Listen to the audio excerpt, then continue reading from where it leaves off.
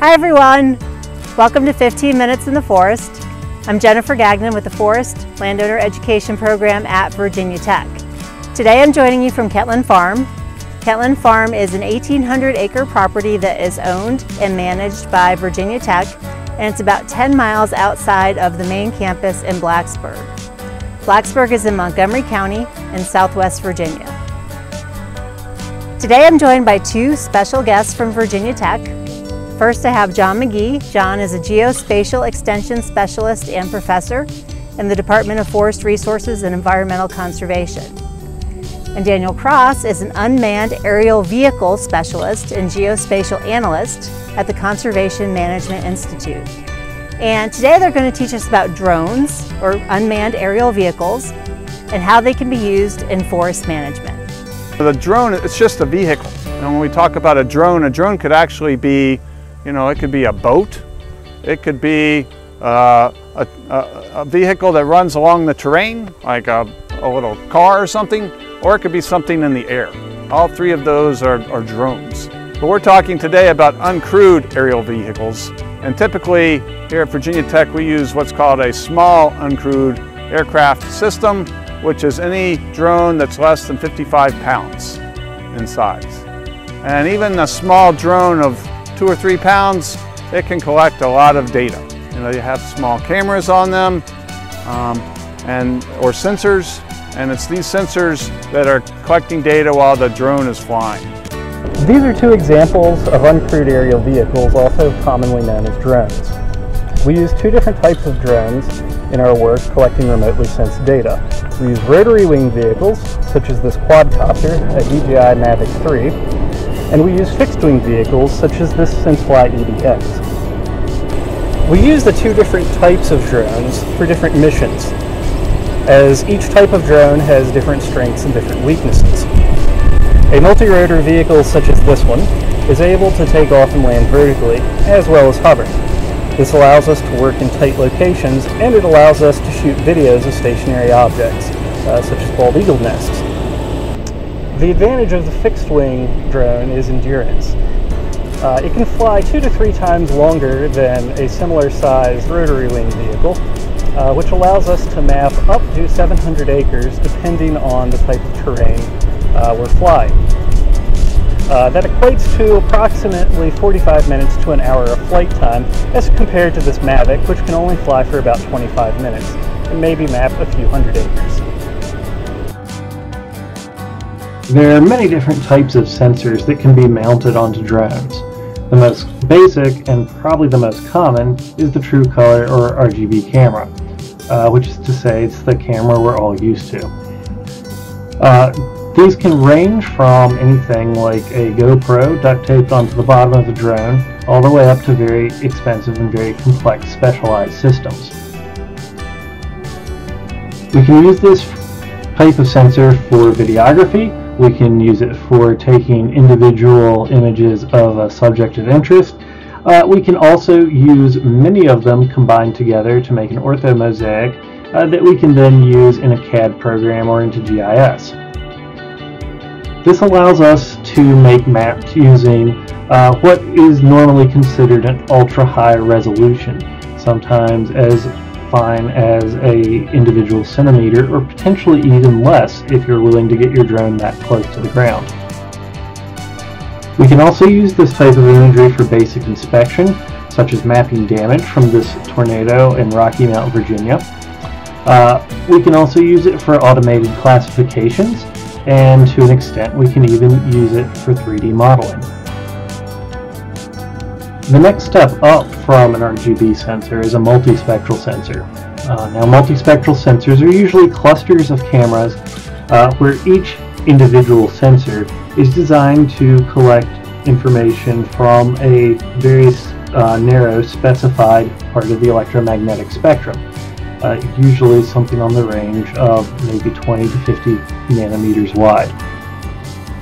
We can then calibrate that imagery by collecting information about what the ambient sunlight was like, so that we can then measure how the light interacted with materials on the ground by the light that's reflecting off it back into the sensor. This will allow us to see things that we wouldn't normally be able to see with either the naked eye or with an RGB image. This can include things like basic species identification based on the amount of chlorophyll in an image or in the vegetation. It can include things like very basic levels of soil moisture measurements. And then there are numerous ways we can combine these different bands together to create indices. So these allow us to detect characteristics of objects on the surface of the Earth, such as minerals or vegetation, that we wouldn't normally be able to detect. An example of this is NDVI, which stands for Normalized Differential Vegetation Index. On the right, we have an NDVI image of a plot that had recently been harvested in Southwest Virginia. So what we're seeing here are two different things. In part, we're looking at the differences in vegetation and, to a mild extent, vegetation types as compared to bare earth, and we're also looking at a very relative measurement of the vigor or stress of the vegetation. Now, NDVI is simply one of many different types of indices. There are numerous ways that we can combine different segments or bands of the electromagnetic spectrum together to detect different attributes of vegetation. The next step up from multispectral sensor is a hyperspectral sensor. Now, whereas a multispectral sensor might detect between 2 and 10 bands or segments of the electromagnetic spectrum, a hyperspectral sensor will detect several hundred bands that are only a few nanometers wide, so they're very specific and very select. This has a lot of uses in research, where we can do things like attempt to monitor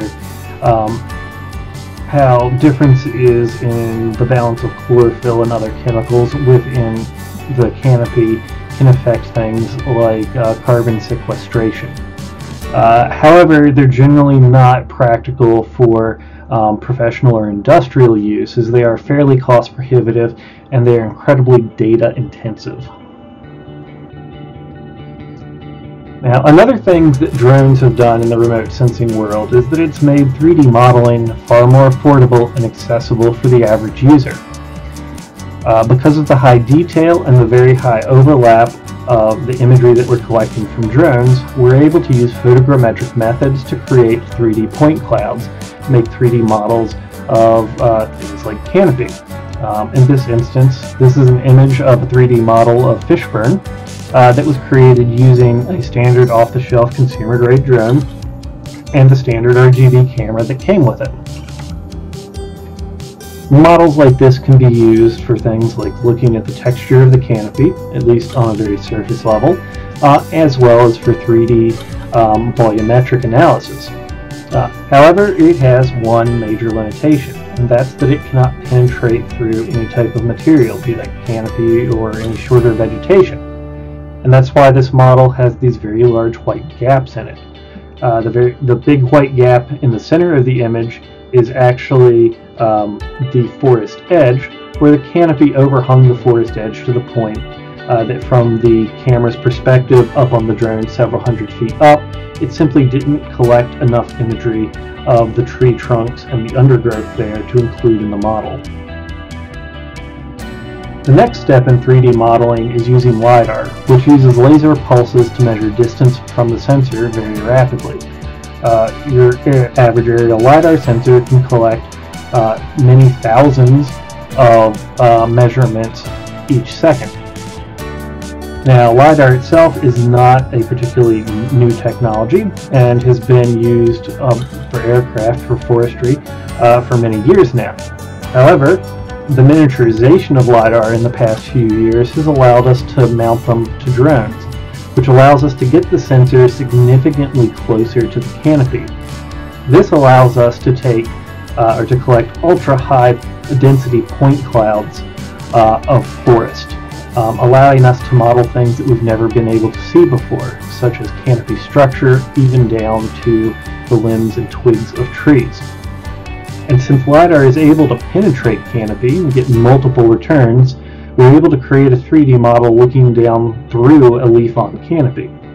So in the lower image, we see a profile of LiDAR flown from a drone. And we can see the canopy, the tree trunks, the undergrowth, and even the ground. Comparing that to the photogrammetric source on top, where the only thing we can see is the very surface of the canopy. The only place that we can see anything beyond that is where there are gaps in the canopy. Now, the major disadvantage of LiDAR is that they are still relatively expensive, particularly compared to a standard RGB camera. And often they do require more expensive heavy lift drones to operate. So typically, when considering a drone purchase, it's good to think backwards. Because there are different drones that are supported for different applications. Some drones have true color sensors on them. Some drones have near-infrared sensors on them. And typically these sensors are not easily interchangeable from one drone to the other. So you need to identify what your needs are before running out and purchasing a drone. And you also need to identify and realize that there's a lot of work that happens before flying a drone and a lot of work that happens after operating a drone. So it's not just flying the drone, that's not really the hard part of the drone operation workflow. This is really a transformative technology that's kind of taking mapping by storm. In the past, if we wanted to map a forest or basically any landscape, we would have to hire an airplane, get a pilot, schedule a flight in the future, and frankly, it was pretty expensive. Now we can just wait for a beautiful sunny day like today, and we can pull the drone out of our car, do some flight planning and some safety inspections, and we're basically ready to fly and collect data. One of the challenges with drones and forestry applications is with the regulatory environment. The Federal Aviation Administration stipulates that you have to keep your drone within the line of sight at all times. So for typical crops and agriculture, this isn't an issue. But with forestry, we can typically see the drone over kind of the first line of trees, but after it gets beyond kind of that first line, we lose sight of it. So therefore we'd be outside of the regulatory framework. And of course these regulations are starting to evolve, and we anticipate that sometime in the future, which could be a few years, that we will be able to operate a drone outside or beyond the visual line of sight. And finally, I think probably the most important issue to consider is if you are flying a drone for commercial reasons, then you need to have what's called a remote pilot certification, which is administered through the Federal Aviation Administration. So remote pilot certification is especially relevant for operators who are going to fly a drone for commercial reasons. And for example, I work at Virginia Tech. I'm not a commercial operator in one sense because I don't run a company, but because I'm using a drone with my work, I have to have my remote pilot certification.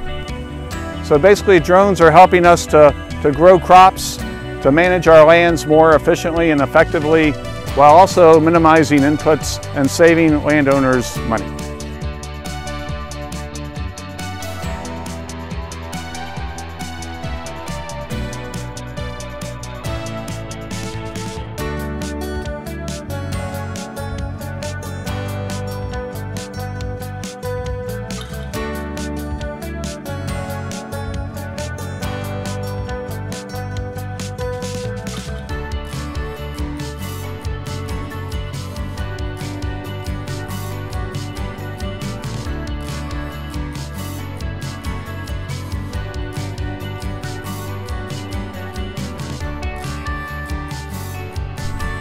Well, thank you for spending 15 minutes in the forest with us, and thanks to John and Daniel for sharing their knowledge and teaching us about drones and unmanned aerial vehicles and using them in forest management. Be sure to join us again in 2 weeks for another edition of 15 Minutes in the Forest.